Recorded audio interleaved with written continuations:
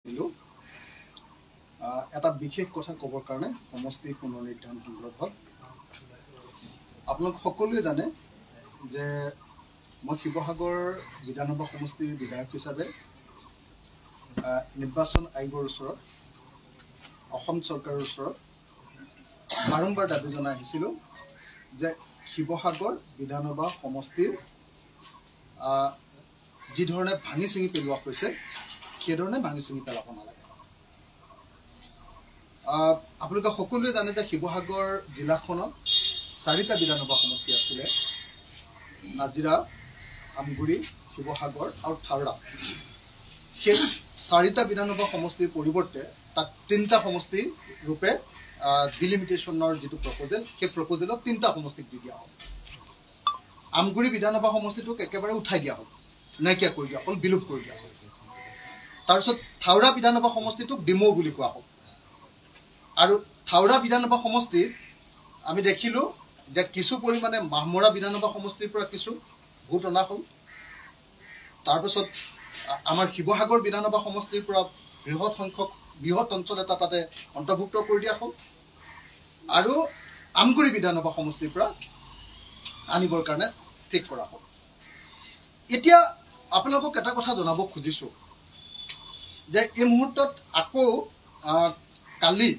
কালি বা পৰহি অসমৰ মুখ্যমন্ত্ৰী ডাঙৰীয়াই সদৌ অসম ছাত্ৰ সন্থাৰ প্ৰেছ মিটখনৰ পাছত সদৌ অসম ছাত্ৰ সন্থাই সমষ্টি পুনৰ নিৰ্ধাৰণক লৈ যিখন প্ৰেছ মিট পাতিলে, তাৰ পাছত মুখ্যমন্ত্ৰী হিমন্ত বিশ্ব শৰ্মা দিল্লীলৈ গৈ আমগুৰি বিধানসভা সমষ্টিটো ৰাখিবৰ কাৰণে ব্যৱস্থা কৰা বুলি আমি জানিব পাৰিছিলোঁ। আৰু দেখিছিলোঁ যে সংবাদ মাধ্যমৰ আগত মুখ্যমন্ত্ৰী ডাঙৰীয়াই ঘোষণা কৰিছিলে যে আমগুৰি বিধানসভা সমষ্টিটো ৰখাবৰ কাৰণে চৰকাৰে ব্যৱস্থা লৈছে, এইবুলি কোৱা শুনিছিলোঁ। কিন্তু এতিয়া খবৰ লৈ আমি নিশ্চিত হৈছোঁ, আমি জানিব পাৰিছোঁ যে অসম চৰকাৰে এইবাৰ এটা সাংঘাতিক ধৰণৰ ভয়ানক সিদ্ধান্ত এটা গ্ৰহণ কৰিব খুজিছে। সাংঘাতিক ভয়ানক সিদ্ধান্তটো হ'ল এই যে ডিমৌ বিধানসভা সমষ্টিৰ নামটো সলাই সেইটো শিৱসাগৰ কৰি দিব খুজিছে। ডিমৌ বিধানসভা সমষ্টিটোৰ নামটো বদলাই আগতে থাওৰা আছিলে, সেইটো ডিমৌ কৰিছিলে, এতিয়া সেইটো শিৱসাগৰ কৰি দিব খুজিছে। আৰু যিবিলাক অঞ্চল শিৱসাগৰৰ পৰা কাটি পেলোৱা হৈছিলে, আমি দাবী কৰি আহিছিলোঁ যে সেই 7টা পঞ্চায়ত আকৌ শিৱসাগৰত দি দিব লাগে, শিৱসাগৰ সমষ্টিত দি দিব লাগে। সেই 7টা পঞ্চায়ত বেতবাৰী, লাচিত, খেলুৱা, হাঁহচৰা, চেৰেকাপাৰ, নগৰমহল, দিচাংপাৰ, এই 7টা পঞ্চায়ত পুনৰ এইবাৰ ক'ত দি দিব খুজিছে যে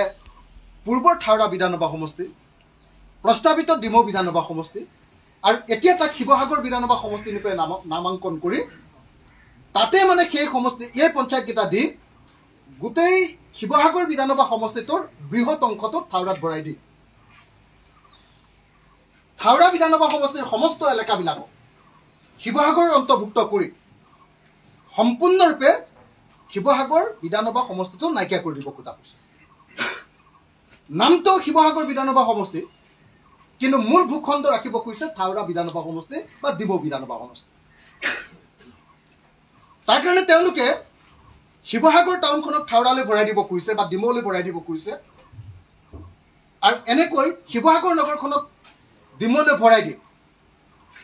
তেওঁলোকে আমগুৰি নামৰ আকৌ এটা নতুন সমষ্টি তৈয়াৰ কৰিব খুজিছে। সেই আমগুৰি সমষ্টিটোত মূলতঃ শিৱসাগৰ বিধানসভা সমষ্টিৰ এলেকাবিলাক অন্তৰ্ভুক্ত কৰিব খোজা। সেইকাৰণে এই মুহূৰ্তত মই সমগ্ৰ অসমবাসী ৰাইজ আৰু বিশেষভাৱে শিৱসাগৰ জিলাবাসী ৰাইজ আৰু শিৱসাগৰ বিধানসভা সমষ্টিবাসী ৰাইজক স্পষ্টকৈ গোটেই কথাটো চৰকাৰৰ যি অভিসন্ধি, চৰকাৰৰ যি চক্ৰান্ত, চৰকাৰৰ যি বুদ্ধি, সেই কথাটো অতি স্পষ্টভাৱে অসমৰ ৰাইজক মই জনাই দিব খুজিছোঁ। ইয়াৰ ফলস্বৰূপে কি হ'ব? নামটো শিৱসাগৰ বিধানসভা সমষ্টি থাকিব, আচলতে থাওৰা বিধানসভা সমষ্টিটোৱে শিৱসাগৰ বিধানসভা সমষ্টি হৈ পৰিব। 1 নম্বৰ। 2 নম্বৰ, আটাইতকৈ ভয়ানক কথাটো হ'ল যে অসমৰ ৰাইজে দাবী উত্থাপন কৰি আছিলে যিটো কথা যে অসমৰ জনগোষ্ঠীবিলাকৰ হাতৰ পৰা সমষ্টিবিলাক কাঢ়ি নিব খোজা কৈছে, এতিয়া থাওৰা বিধানসভা সমষ্টিটোৰ পূৰ্বৰ যেটো প্ৰস্তাৱিত ডিমৌ বিধানসভা সমষ্টি যাক এতিয়া শিৱসাগৰ বিধানসভা সমষ্টিৰ নাম দিবৰ কাৰণে আগবাঢ়ি যোৱা হৈছে তাতেই গোটেই শিৱসাগৰ জিলাখনৰ বেছিভাগ আহোম জনসংখ্যাক তাতে অন্তৰ্ভুক্ত কৰি দিব খোজা হৈছে আৰু শিৱসাগৰ জিলাখনৰ ভিতৰত একমাত্ৰ আহোম বিধানসভা হিচাপে আহোম জনসংখ্যাৰ সংখ্যাগৰিষ্ঠতা থকা বিধানসভা সমষ্টি হিচাপে এই থাওৰা আগৰ পূৰ্বৰ থাওৰা বৰ্তমানৰ যেটো প্ৰস্তাৱিত ডিমৌ আৰু ভৱিষ্যতৰ এতিয়া প্ৰস্তাৱ কৰি থকা মুখ্যমন্ত্ৰীয়ে প্ৰস্তাৱ কৰি থকা শিৱসাগৰ বিধানসভা সমষ্টিটোক একমাত্ৰ আহোম বিধানসভা সমষ্টিটো কৰি কি কৰিব খোজা হৈছে নাজিৰা বিধানসভা সমষ্টিটো হেতু আহোমসকলৰ পৰা আঁতৰাই দিয়া হলে ইতিমধ্যে আৰু আমগুৰি বিধানসভা সমষ্টিটো আহোমসকলৰ পৰা আঁতৰাই দিব খোজা হৈছে অৰ্থাৎ আগত শিৱসাগৰ জিলাখনত 4টা বিধানসভা সমষ্টি আছিল শিৱসাগৰ এটো আহোমৰ সংখ্যাগৰিষ্ঠতা আছিল নাজিৰা আহোমৰ সংখ্যাগৰিষ্ঠতা আছিল থাওৰা আহোমৰ সংখ্যাগৰিষ্ঠতা আছিল আৰু আমগুৰি আহোমৰ সংখ্যাগৰিষ্ঠতা আমগুৰিটো 51% আহোমসকল আছিল এতিয়া গোটেই শিৱসাগৰ জিলাখনত কেৱল শিৱসাগৰ বিধানসভা সমষ্টি নামৰ যেটো নতুনকৈ সৃষ্টি কৰিব খোজা হৈছে থাওৰা বিধানসভা সমষ্টিটোক লৈ হেতুক আহোমৰ সংখ্যাগৰিষ্ঠতা কৰি 70% মান আহোমৰ সংখ্যাগৰিষ্ঠতা কৰি বাকি তিনিওটাৰ ক্ষেত্ৰত এটাটো নাইকিয়া হৈ যাব তেতিয়াহলে নাইকিয়া হৈ যোৱা নামটো হ'ব এতিয়া ডিমৌ কি কয় নাইকিয়া হৈ যোৱা নামটো হ'ব থাওৰা বা ডিমৌ কিন্তু আসলতে নাইকিয়া হৈ যাব শিৱসাগৰ নামটো শিৱসাগৰ ৰাখি দিব থাওৰাৰ নামটো কিন্তু আসলতে নাইকিয়া কৰি দিব খোজা হৈছে শিৱসাগৰ আৰু এনেকৈ দেখা গৈছে যে 4টা বিধানসভা সমষ্টি আহোমসকলৰ হাতত আছিলে সেই আহোমৰ 4টা বিধানসভা সমষ্টিটো কেৱল এটা কৰিব খোজা হৈছে হয়তো বহুতে ক'ব যে অখিল গগৈ কিয় আহোম কৈ আছে মোৰ আহোম বুলি ক'বৰ কাৰণে কোনো ধৰণৰ ইচ্ছা নাই অতি স্পষ্ট ভাষাৰে আপোনালোকক ক'ব খুজিছো যে মই সদায় অসমীয়া পৰিচয়েৰে পৰিচিত হৈ আহিছো মই সদায় ভাৰতীয় পৰিচয়েৰে বিশ্ব নাগৰিকৰ পৰিচয়েৰে সদায় পৰিচিত হৈ আহিছো আৰু কেতিয়াও গোষ্ঠীগত পৰিচয় বা গোষ্ঠীগত বা এটা কমিউনিটিৰ পৰিচয় মই কেতিয়াও দাঙি ধৰা নাই অসমৰ সমাজ জীৱনত যিমান কাম কৰিছো সমস্ত পৰিচয় অসমীয়া হিচাপে ভাৰতীয় হিচাপে বিশ্ব নাগৰিক হিচাপে সদায় কৰি আহিছো কিন্তু মই যেটো বিধানসভা সমষ্টিক প্ৰতিনিধিত্ব কৰিছিলো মোক যেটো বিধানসভা সমষ্টিৰ পৰা জেইলৰ পৰা মানুহে জিকাইছিল সেই বিধানসভা সমষ্টিটো যেতিয়া এতিয়া এনেকৈ নাইকিয়া কৰি দিব কৈছে তেতিয়া তাৰ বিশাল সংখ্যক ৰাইজে মোক বাৰম্বাৰ দাবী জনাই আহিছে যে মই যেনে তেনে শিৱসাগৰ বিধানসভা সমষ্টিটো আগৰ নিচিনাকৈ ৰখাই দিব লাগে তাৰ কাৰণে ইলেকশ্যন কমিশ্যন অফ ইণ্ডিয়াক নিজে দিল্লীত সাক্ষাৎ কৰিবলৈ গৈছো ইলেকশ্যন কমিশ্যন অফ ইণ্ডিয়াত গুৱাহাটীত সাক্ষাৎ কৰিছো তাৰ কাৰণে অসমৰ মুখ্যমন্ত্ৰীক বাৰম্বাৰ এই কথাটো জনাইছো তাৰ কাৰণে তেওঁলোকে বিজেপি চৰকাৰৰ যিসকল মন্ত্ৰীয়ে এই বিষয়টোক লৈ লাগি আছে তেওঁলোককো মই বাৰম্বাৰ জনাইছো যে শিৱসাগৰ বিধানসভা সমষ্টিটো এনেকৈ নাইকিয়া কৰি দিয়াটো বা শিৱসাগৰ বিধানসভা সমষ্টিৰ জনসংখ্যাৰ গাঁথনিটো এনেকৈ বদলাই দিয়াটো কেতিয়াও তাৰ মানুহে মানিব নোখোজে কাৰণ শিৱসাগৰ অসমীয়া জাতিৰ কাৰণে এটা ঐতিহাসিক ঠাই শিৱসাগৰ অসমীয়া মানুহৰ কাৰণে এটা স্বাভিমান শিৱসাগৰ অসমীয়া জাতিৰ কাৰণে এটা আত্মসন্মানৰ বিষয় আৰু সেইকাৰণে শিৱসাগৰক কোনোপধ্যে আমি এনেকৈ বদলোৱা উচিত নহয় এই আটাইবিলাক কথা জনোৱাৰ পাছতো এতিয়া শেহতীয়াকৈ দিল্লীত বহি থাকে অসমৰ মুখ্যমন্ত্ৰী তাৰ পাছত বিজেপি দলে সমষ্টি পুনৰ নিৰ্ধাৰণৰ কাৰণে বনাই দিয়া যিখন কমিটি তাৰ চেয়াৰমেন অচ্যুত সিংঘাল সুশান্ত বৰগোহাঁই এইসকলে লগ লাগি এতিয়া নতুনকে এটা চক্ৰান্ত কৰি শিৱসাগৰ বিধানসভা সমষ্টিটোকে কাৰ্যত নাইকিয়া কৰি ডিমৌ বা থাওৰা বিধানসভা সমষ্টিটোক শিৱসাগৰ নাম দি দিব খুজিছে গতিকে এই মুহূৰ্তত মই শিৱসাগৰবাসী ৰাইজক অতি স্পষ্টকে জনাব খুজিছো যে মই মোৰ নিজৰ কাৰণে নহয় আপোনালোকৰ কাৰণে আপোনালোকৰ অঞ্চলটোৰ কাৰণে আপোনালোকৰ জিলাখনৰ কাৰণে এই প্ৰশ্নবিলাক বাৰম্বাৰ চৰকাৰৰ ওচৰত উত্থাপন কৰিছিলো ইলেকশ্যন কমিশ্যন অফ ইণ্ডিয়াৰ ওচৰত উত্থাপন কৰিছিলো অসমৰ সমাজ জীৱনক সম্পূৰ্ণৰূপে জনাইছিলো কিন্তু তাৰ পাছতো চৰকাৰে ইটোৰ পিছত সিটো চক্ৰান্ত কৰি আছে এই মুহূৰ্তত মই আহোম সংগঠনবিলাককো জনাই দিছো বিশেষকৈ আটাচুক জনাই দিব খোজো সদৌ টাই আহোম ছাত্ৰ সন্থা তেওঁলোক এতিয়ালৈকে মৌন ব্ৰতত আছে। আপোনালোকে সকলোৱে জানে যে অসমত 15টামান সমষ্টি আহোমসকলৰ সংখ্যাগৰিষ্ঠতা আছিলে আৰু সেইটো 4টালৈ অৱনমিত কৰিব খোজা হৈছিল। 4টালৈ অৱনমিত কৰিব খোজা হৈছিলে, এতিয়াতো 3টালৈ অৱনমিত হৈ যাব। এতিয়া কেৱল 3টালৈ অৱনমিত হৈ যাব। তাৰ পাছতো কিন্তু সদৌ টাই আহোম ছাত্ৰ সন্থাই এই বিষয়টোক জোৰদাৰভাৱে মাত মতা নাই। এতিয়ালৈকে এটাও শব্দ শুনা নাই। পিছত আমাক কৈ লাভ নহ'ব। আমি কিন্তু বিধায়ক হিচাপে যিমান কৰিব লাগে সিমানখিনি কৰিবৰ কাৰণে চেষ্টা কৰিছোঁ। মই সেইকাৰণে এই মুহূৰ্তত অসমবাসী ৰাইজক, শিৱসাগৰ সমষ্টিবাসী ৰাইজক, শিৱসাগৰ জিলাবাসী ৰাইজক আৰু বিশেষভাৱে আহোম সংগঠনসমূহক, আহোম সভা তো আটাচু টাইপা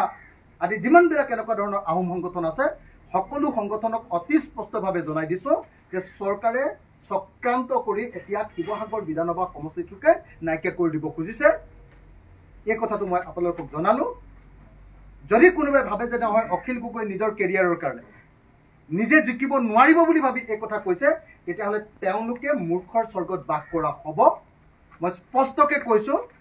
যে অখিল গগৈৰ কাৰণে কোনোবা এটা নিৰ্দিষ্ট সমষ্টিৰ কোনো প্ৰয়োজন নাই। যদি ইলেকশ্যন খেলোঁ বুলি মই ভাবোঁ তেতিয়াহ'লে অসমৰ যিকোনো সমষ্টিতে মই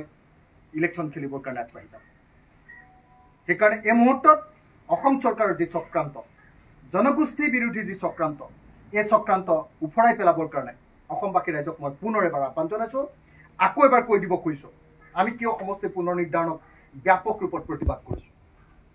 আপোনালোকে সকলোৱে জানে যে যেতিয়া 2008 চনত সমষ্টি পুনৰ নিৰ্ধাৰণ স্থগিত ৰখা হৈছিল, ৰাষ্ট্ৰপতিয়ে যিটো নিৰ্দেশ জাৰি কৰিছিল সেই নিৰ্দেশত স্পষ্টকৈ কৈছিল যে যদিহে এই মুহূৰ্তত অৰ্থাৎ তেতিয়া সমষ্টি পুনৰ নিৰ্ধাৰণ হয় তেতিয়াহ'লে অসমৰ ট্ৰাইবছবিলাক, অসমৰ বিলাক জনগোষ্ঠী আছে তেওঁলোক বিদ্ৰোহী হৈ উঠিব, তেওঁলোকৰ লগত জনপ্ৰতিনিধিবিলাকৰ সংঘাত হ'ব আৰু জনগোষ্ঠীবিলাক যদি বিদ্ৰোহী হৈ উঠে, জনগোষ্ঠীবিলাক যদি অসন্তুষ্ট হয় তেতিয়াহ'লে অসমৰ আইন শৃংখলা ৰক্ষা কৰাটো সম্ভৱপৰ নহ'ব। এতিয়া 2023 চনৰ যি সমষ্টি পুনৰ নিৰ্ধাৰণ, এই সমষ্টি পুনৰ নিৰ্ধাৰণৰ জৰিয়তে মই অতি স্পষ্ট ভাষাৰে আকৌ আপোনালোকক স্পষ্টকৈ কৈ যাব খোজোঁ, অতি স্পষ্টকৈ মই এই কথাটো কৈ দিব খোজোঁ যে এই সমষ্টি পুনৰ নিৰ্ধাৰণৰ জৰিয়তে উজনি অসমৰ মটকসকলৰ সমষ্টি লাহোৱাল আৰু চাবুৱা এই দুইটা সমষ্টি নাইকিয়া কৰি দিব খোজা, নাইকিয়া কৰি দিয়া হ'ব। 1 নম্বৰ। 2 নম্বৰ, আহোমসকলৰ যি সমষ্টি গোটেই অসমত 15টামান সমষ্টি আছিলে, তাৰ ঠাইত এতিয়া 3টামান সমষ্টিয়ে আহোমসকলৰ কাৰণে বাচি থাকিল। 15টাৰ ভিতৰত 12টা সমষ্টিয়ে হিমন্ত বিশ্ব শৰ্মা চৰকাৰখনে, এই বৰ্ণবাদী চৰকাৰখনে আহোমসকলৰ 12টামান সমষ্টি নাইকিয়া কৰি দিবৰ কাৰণে যত্নপৰ হৈছে। চাহ জনগোষ্ঠীৰ গোটেই অসমত সমষ্টি বহুতখিনি, প্ৰায় 20-22টামান সমষ্টিত তেওঁলোকে সংখ্যাগৰিষ্ঠ বা প্ৰভাৱাধীন তেওঁলোকৰ সমষ্টি আছিল। এতিয়া চাহ জনগোষ্ঠীৰো সমষ্টি 4টাতকৈ বেছি নহ'ব। চাহ জনগোষ্ঠী আদিবাসীসকলৰ সমষ্টি। মই অতি স্পষ্ট ভাষাত কথাকেইটা আকৌ এবাৰ কৈ দিছোঁ যাতে কি কাৰণে এই কথা কৈছোঁ অসমৰ মানুহে উপলব্ধি কৰিব পাৰে। আজি উজনি অসমৰ সোণোৱাল কছাৰীসকলৰ লাহোৱাল সমষ্টিটোত আমি যদিও কৈ আছোঁ যে তাতে আপোনাৰ মটকসকল সংখ্যাগৰিষ্ঠ, তাত কিন্তু একে সময়তে আমি দেখিছিলোঁ যে সোণোৱাল কছাৰীসকলো তাতে যথেষ্ট সংখ্যক ভোট আছে। আজি অসমৰ ক'তো সোণোৱাল কছাৰীসকলৰ কাৰণে এটাও সমষ্টি নাই। উজনি অসমৰ আপোনাৰ ঠেঙাল কছাৰীসকলৰ কাৰণে এটাও সমষ্টি নাই, দেউৰীসকলৰ কাৰণে এটাও সমষ্টি নাই, অসমৰ জনজাতি দেউৰীসকলৰ কাৰণে এটাও সমষ্টি নাই। উজনি অসমত অনুসূচিত জাতিৰ কাৰণে এটাও সমষ্টি নাইকিয়া কৰি দিলা হ'ল। উজনি অসমত কলিতা কোঁচসকলৰ কাৰণে এটাও সমষ্টি নাইকিয়া কৰি দিয়া হ'ল। গোটেই সমষ্টিবিলাক খেলি মেলি কৰি দিয়া হ'ল। আৰু তাৰ পাছত মধ্য অসমত আপোনালোকে দেখিছে যে তিৱাসকলৰ যি সমষ্টি মৰিগাঁও, সেই সমষ্টিক তিৱাসকলৰ কাৰণে সংৰক্ষণ কৰা নহ'ল। তাৰ পাছত আপোনালোকে সকলোৱে দেখিছিলে যে আমাৰ দিছপুৰ সমষ্টিটোকে মদঘৰীয়া কৰি কি কয় আপোনাৰ দিছপুৰ সমষ্টিকে ডিমৰীয়া কৰি এই সমষ্টিটো যিটো ঠাইত কাৰ্বিসকল আমৰি কাৰ্বিসকল, যিটো ঠাইত বড়োসকল, যিটো ঠাইত তিৱাসকল আৰু যিটো ঠাইত ৰাভাসকল সংখ্যাগৰিষ্ঠ, সেই জনজাতিৰ সমষ্টিটো হিন্দু বেংগলী লোকসকলৰ কাৰণে SC সমষ্টি ৰূপে সংৰক্ষিত কৰি দিয়া। মই আপোনালোকক এই কথা জনাই দিব খুজিছো যে আগতে অসমত হিন্দু বেংগলী লোকসকলে অসমত 8টা সমষ্টিত জয়লাভ কৰিব পাৰে। এতিয়া সেইটো 24লৈ বৃদ্ধি কৰি দিয়া হ'ল। 24 বাৰম্বাৰ এই কথাটো মনত ৰখা দৰকাৰ যে অসমত আগতে 8টা বিধানসভা সমষ্টিত হিন্দু বেংগলীসকলে জয়লাভ কৰিব পাৰে। এতিয়া সেই সংখ্যাটো 24লৈ বৃদ্ধি কৰি দিয়া হ'ল। নিৰ্ণায়ক ভূমিকা ল'বৰ কাৰণে ব্যৱস্থা কৰি দিয়া হ'ল। নিৰ্ণায়ক ভূমিকা ল'ব পৰা ব্যৱস্থা কৰি দিয়া হ'ল হিন্দুত্বৰ নামত। আৰু সেই সময়ত মই আকৌ এবাৰ কৈছো যে নামনি অসমৰ কোচ ৰাজবংশীসকল তেওঁলোকৰ বঙাইগাঁৱৰ একমাত্ৰ বিধানসভা সমষ্টিটো তেওঁলোকৰ হাতৰ পৰা কাঢ়ি লোৱা হ'ল। নাথ আৰু যোগীসকল অসমৰ এটা অত্যন্ত গুৰুত্বপূৰ্ণ জনসমষ্টি, তেওঁলোকৰ কাৰণেও এটাও সমষ্টিত ৰখা নহ'ল। নামনি অসমৰ কলিতাসকলৰ কাৰণে এটাও সমষ্টি ৰখা নহ'ল। অসমৰ খিলঞ্জীয়া জাতি গৰীয়া, মৰিয়া, জোলহা, চৈয়দ, দেশী তেখেতসকলৰ এটা সমষ্টি নাইকিয়া কৰি দিয়া হ'ল। এটা সমষ্টি নাইকিয়া কৰি দিয়া হ'ল। এইটো এটা ডিজাইন, এইটো এটা সাম্প্ৰদায়িক ডিজাইন, এইটো এটা বৰ্ণবাদী ডিজাইন। এনেকৈ অসমৰ প্ৰত্যেকটো খিলঞ্জীয়া জাতি আৰু জনগোষ্ঠীক অপকাৰ কৰিব খোজা হৈছে। অপকাৰ কৰিব খোজা হৈছে কোচ কলিতাসকলক, অপকাৰ কৰিব খোজা হৈছে কোচ ৰাজবংশীসকলক, অপকাৰ কৰিব খোজা হৈছে নাথ আৰু যোগীসকলক, অপকাৰ কৰিব খোজা হৈছে গৰীয়া মৰিয়াসকলক, দেশীসকলক, জোলহাসকলক, অপকাৰ কৰিব খোজা হৈছে আহোমসকলক, অপকাৰ কৰিব খোজা হৈছে চাহ জনগোষ্ঠী আৰু আদিবাসীসকলক, অপকাৰ কৰিব খোজা হৈছে মটকসকলক, অপকাৰ কৰিব খোজা হৈছে সোণোৱাল কছাৰী আৰু ঠেঙাল কছাৰীসকলক, অপকাৰ কৰিব খোজা হৈছে আমৰি কাৰ্বি,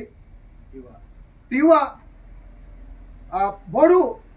বিটিএডি এলেকাৰ বাহিৰত থকা বড়োসকল আৰু লগতে ৰাভাসকল,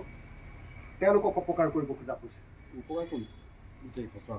গোটেই খচৰাখনত এনেকুৱা ধৰণে সমষ্টিবিলাক পুনৰ নিৰ্ধাৰণ কৰা হৈছে যাতে সমষ্টিবিলাক সম্পূৰ্ণৰূপে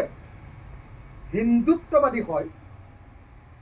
বিজেপিয়ে জিকিব পৰা ধৰণৰ হয়, খেলি মেলিপূৰ্ণ হয়, কোনো জনগোষ্ঠীৰ যাতে সংখ্যাগৰিষ্ঠতা নাথাকে, খিলঞ্জীয়া জনগোষ্ঠীৰ যাতে সংখ্যাগৰিষ্ঠতা নাথাকে, আৰু তথাকথিত ভাৰতীয় খিলঞ্জীয়াই যাতে তাতে তথাকথিত ভাৰতীয় খিলঞ্জীয়া নামৰ এটা নতুন অদ্ভুত কৃত্ৰিম জনসমষ্টি তৈয়াৰ কৰি তেওঁলোকে যাতে ইয়াতে জয়ী হ'ব পাৰে তাৰ ব্যৱস্থা কৰা হৈছে।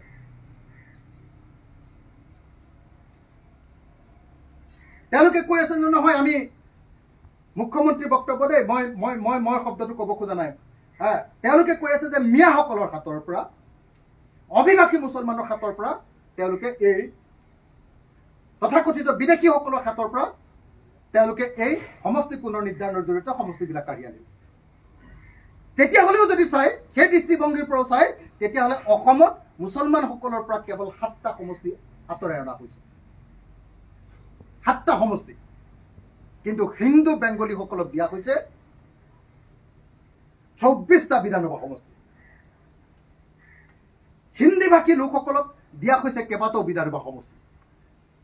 আৰু বাকী গোটেই বিধানসভা সমষ্টিবিলাক খিচিৰি বিধানসভা সমষ্টিত পৰিণত কৰি অসমৰ খিলঞ্জীয়া জাতি আৰু জনগোষ্ঠীবিলাকৰ যাতে কোনো পধ্যে সংখ্যাগৰিষ্ঠতা নাথাকে, প্ৰভাৱ নাথাকে, তেনেকুৱা কৰিবৰ কাৰণে ব্যৱস্থা গ্ৰহণ কৰা হৈছে। গতিকে বিজেপি আৰু RSSৰ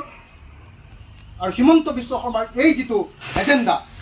এই যিটো ডিজাইন, এই ডিজাইনক আমি প্ৰত্যেকজন অসমীয়াই বিৰোধিতা কৰাটো অত্যন্ত গুৰুত্বপূৰ্ণ বুলি মই অনুভৱ কৰোঁ, আমি ৰাইজৰ দলে অনুভৱ কৰোঁ। আৰু সেইকাৰণে বাৰম্বাৰ অসমৰ ৰাইজক কৈ আছোঁ যে আমি সকলো মানুহ ঐক্যবদ্ধ হোৱাৰ বাহিৰে কোনো বিকল্প নাই। আজি আপোনালোকে এটা বস্তু মনত ৰাখক, এফালৰ পৰা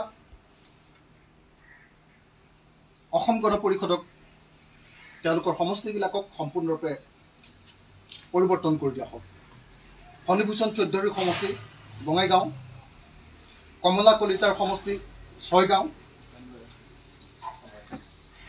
ৰমেন্দ্ৰ নাৰায়ণ কলিতাৰ সমষ্টি পশ্চিম গুৱাহাটী, প্ৰদীপ হাজৰিকাৰ সমষ্টি আমগুৰি, ৰেণুপমা ৰাজখোৱাৰ সমষ্টি টিয়ক, ভৱেন ভৰালীৰ সমষ্টি দেৰগাঁও, এই আটাইবিলাক বিধানসভা সমষ্টি তেওঁলোকে খেলি মেলি সৃষ্টি কৰি এই অসম গণ পৰিষদৰ লোকসকল যাতে জিকিব নোৱাৰে তাৰ ব্যৱস্থা গ্ৰহণ কৰি এনেকৈ তেওঁলোকৰ লগতে থকা মানে লোকসকলক এনেকৈ অন্যায় কৰি থৈ আহিলে। আৰু ছয়গাঁও সমষ্টি কমলা কলিতা যাতে জিকিব নোৱাৰে তাৰ ব্যৱস্থা গ্ৰহণ কৰি, অভয়াপুৰী সমষ্টি ভূপেন্দ্ৰ সেই সমষ্টিটো যাতে জিকিব নোৱাৰে তাৰ ব্যৱস্থা গ্ৰহণ কৰিলে। তাৰমানে 8টা বিধানসভা সমষ্টি তেওঁলোকৰ মিত্ৰ গোষ্ঠী বিজেপিৰ মিত্ৰ গোষ্ঠী অসম গণ পৰিষদৰ পৰা কাঢ়ি আনিবৰ কাৰণে এই খচৰাৰ জৰিয়তে চেষ্টা কৰিলে। আৰু পুৰণি বিজেপি কাৰ পৰা সমষ্টিবিলাক কাঢ়ি আনিবৰ কাৰণে চেষ্টা কৰিছে। ৰঞ্জিত দাসৰ পাটাচাৰকুচি আৰু সৰ্বুক 2টা সমষ্টিয়ে নাইকিয়া কৰি মানে খেলি মেলি কৰি দিলে, তেওঁৰ ওপৰত আক্ৰমণ কৰিলে। ৰঞ্জিত দত্তৰ বিহালী সমষ্টিটো ৰঞ্জিত দত্তই নিৰ্বাচনত অংশগ্ৰহণেই কৰিব নোৱাৰে তাৰ ব্যৱস্থা কৰি দিলে। ৰাজেন গোহাঁইৰ লোকসভা সমষ্টিটো নগাঁও লোকসভা সমষ্টিটো ৰাজেন গোহাঁই জীৱনত জিকিব নোৱাৰা কৰি দিলে। ৰমেন ডেকাৰ আপোনাৰ মঙলদৈ বিধানসভা লোকসভা সমষ্টিটো সেইটো এনেকুৱা ধৰণে জনগাঁথনি তৈয়াৰ কৰি দিয়া হ'ল তাক ৰমেন ডেকা আৰু জীৱনত কেতিয়াও জিকিব নোৱাৰে। দিলীপ শইকীয়াকো সেই একেই মঙলদৈ সমষ্টিটোত দিলীপ শইকীয়া যাতে সাৰে তাৰ ব্যৱস্থা গ্ৰহণ কৰি দিয়া হ'ল। চন্দ্ৰমোহন পাটোৱাৰীৰ ধৰ্মপুৰ সমষ্টিটো বদলাই দিয়া হওক, পৰিমল শুক্ৰবৈদ্যৰ ঢলাই সমষ্টিটো বদলাই দিয়া হওক, পদ্ম হাজৰিকাৰ চতিয়া সমষ্টিটোত জনগাঁথনিটো বদলাই দিয়া হওক, ৰমাকান্ত দেউৰীৰ মৰিগাঁও সমষ্টিটো বদলাই দিয়া হওক, বিনোদ হাজৰিকাৰ লাহোৱাল সমষ্টিটো বদলাই দিয়া হওক, আৰু সুমন হৰিপ্ৰিয়াৰ হাজো বিধানসভা সমষ্টিটো অৰ্থাৎ 10টা বিধানসভা সমষ্টি আৰু দুটা লোকসভা সমষ্টি সম্পূৰ্ণৰূপে জনগাঁথনি চেঞ্জ কৰি পুৰণি বিজেপি সকলৰ মূৰত পুৰা মাৰ দিয়া হ'ল। এনেকৈ হিমন্ত বিশ্ব শৰ্মাৰ হাতৰ মুঠিত থকা এমুঠিমান মানুহক সন্তুষ্ট কৰিবৰ কাৰণে, তেওঁলোকৰ ৰাজনৈতিক অধিকাৰ সাব্যস্ত কৰিবৰ কাৰণে, তেওঁলোকৰ হাতত ৰাজনীতি ধৰি ৰাখিবৰ কাৰণে তেওঁলোকে এটা নতুন ধৰণৰ কৌশল অৱলম্বন কৰিছে, যিটো কোনো পধ্যে নিৰ্বাচন আয়োগে যিটো মানিব নোৱাৰে। তাৰ কাৰণে মই বাৰম্বাৰ কৈ আহিছো যে তাৰ কাৰণে তেওঁলোকে ভাৰতৰ সংবিধানৰ আৰ্টিকল 170 170 অনুচ্ছেদটো সম্পূৰ্ণৰূপে ভংগ কৰিছে। 170 অনুচ্ছেদ অনুসৰি ডিলিমিটেশ্যনত সমষ্টিত ইকুইটেবল ডিষ্ট্ৰিবিউশ্যন অফ পপুলেশ্যন অৰ্থাৎ জনসংখ্যাৰ সমানুপাতিক বিতৰণ হ'ব লাগে। কিন্তু তাৰ পৰিৱৰ্তে এটা নতুন থিয়ৰী যিটো সংবিধানত নাই, যিটো ডিলিমিটেশ্যন এক্টত নাই, যিটো ৰিপ্ৰেজেণ্টেশ্যন অফ পিপুলছ এক্টত নাই, নতুন এটা থিয়ৰী উলিয়াই আনিছে অসমৰ কাৰণে, সেইটো হ'ল ডেন্সিটি অফ পপুলেশ্যন, জনসংখ্যাৰ ঘনত্ব নামৰ এটা অসাংবিধানিক থিয়ৰী তেওঁলোকে উলিয়াই আনি এনেকৈ আমাৰ সকলো জনগোষ্ঠীবিলাকৰ অধিকাৰ হৰণ কৰিব খোজা হৈছে। অৰ্থাৎ হিমন্ত বিশ্ব শৰ্মা আৰু তেওঁৰ গ্ৰুপটোৰ বিজেপি আৰু RSSৰ যি ৰাজনৈতিক অভিপ্সা, সেই ৰাজনৈতিক অভিপ্সা আৰু ষড়যন্ত্ৰক সাকাৰ ৰূপ দিবৰ কাৰণে ইলেকশ্যন কমিশ্যন অফ ইণ্ডিয়াই এই কাম কৰিছে। ইলেকশ্যন কমিশ্যন অফ ইণ্ডিয়াক এনেকৈ ব্যৱহাৰ কৰা হৈছে। আৰু ইলেকশ্যন কমিশ্যন অফ ইণ্ডিয়া কেৱল তেওঁলোকৰ হাতৰ মুঠিত লৰচৰ কৰা এটা যন্ত্ৰত পৰিণত হৈছে। ইলেকশ্যন কমিশ্যন অফ ইণ্ডিয়া কোনো পধ্যে স্বাধীন বা স্বতন্ত্ৰ বা নিজে সিদ্ধান্ত ল'ব পৰা সংগঠনৰ পৰিৱৰ্তে সম্পূৰ্ণৰূপে RSS আৰু বিজেপি আৰু বিশেষভাৱে হিমন্ত বিশ্ব শৰ্মাৰ আঙুলিৰ ঠাৰত নাচিবলগীয়া এটা সংগঠনত পৰিণত কৰি দিয়া হ'ল। নিৰ্বাচন আয়োগ অসমলৈ আহি আছে আপোনালোকৰ লাগে নে যেটো শুনানি হ'ব এটো কোনো মিনিংই নাই মইতো একদম ভিতৰৰ খবৰ 100% পাই আছো অসমৰ মুখ্যমন্ত্ৰী অশোক সিংগাল আৰু কেজনমান মানুহে গৈ দিল্লীত বহি লৈ নেক্সট এতিয়া কেনেকুৱা ধৰণৰ সমষ্টিটো সলনি কৰিব লাগে তাৰ পুৰা ডিজাইন দি থৈ গৈছে ইলেকশ্যন কমিশনে কেৱল সহিহে কৰিব ইলেকশ্যন কমিশনে কেৱল ষ্টাম্পহে মাৰিব ইলেকশ্যন কমিশনৰ হাতত ইতিমধ্যে দি আহিছে তাৰ কাৰণে গৃহমন্ত্ৰী অমিত শাহৰ সহায় লৈ এই কামটো কৰা হৈছে বুলি আমি ইতিমধ্যে খবৰ পাইছো এটা ইলেকশ্যন কমিশনে তাৰমানে আমাৰ লগত যে কথা পাতিবলৈ আহিব আমাৰ লগত কথা পাতিবলৈ আহোঁতে তাৰমানে হিমন্ত বিশ্ব শৰ্মাই দিয়া তালিকাখনে লৈ আহিব আৰু আমাক হিয়াৰিঙত অংশগ্ৰহণ কৰে পিছত সেই তালিকাখনতে ষ্টাম্পটো মাৰি আমাৰ পৰাও তাৰমানে লিগেলি আমাৰ পৰাও অনুমোদনটোহে লৈ ল'লে আল্টিমেটলি তালিকাখন হিমন্ত বিশ্ব শৰ্মা তালিকাখন বিজেপি আৰু RSS গতিকে এই সমষ্টি পুনৰ নিৰ্ধাৰণ এটা সম্পূৰ্ণৰূপে একো ভাওনা এইটো RSS আৰু বিজেপি আৰু বিশেষভাৱে হিমন্ত বিশ্ব শৰ্মাৰ ডিজাইনত এই কাম কৰা হৈছে আৰু আটাইতকৈ ইণ্টাৰেষ্টিং কথা মই ইতিমধ্যে আপোনালোকক কৈছো যে ইলেকশ্যন কমিশন অফ ইণ্ডিয়াই যোৱাবাৰ যিবিলাক ৰাজনৈতিক দলক নিমন্ত্ৰণ কৰিছিলে সেইবিলাক ৰাজনৈতিক দলক বহুতো কেতিয়া নিমন্ত্ৰণ কৰা নাই তাৰ কাৰণে ইতিমধ্যে মই ইলেকশ্যন কমিশন অফ ইণ্ডিয়াৰ আমাৰ গুৱাহাটীৰ যিজন CEO তেখেতক ইতিমধ্যে সাক্ষাৎ কৰিছো তেখেতক জনাইছো কথাখিনি জনাইছো আৰু অলপ পাছত মই হয়তো আকৌ গৈ ইলেকশ্যন কমিশন অফ ইণ্ডিয়াক হয়তো মই আকৌ হেৰি দিম যে লিখিতভাৱে দিম ইতিমধ্যে মানে হেৰিয়াৰ জৰিয়তে পঠিয়াই দিছো ইমেইল কৰি পঠিয়াই দিছো কিন্তু আকৌ হাতেৰে দিম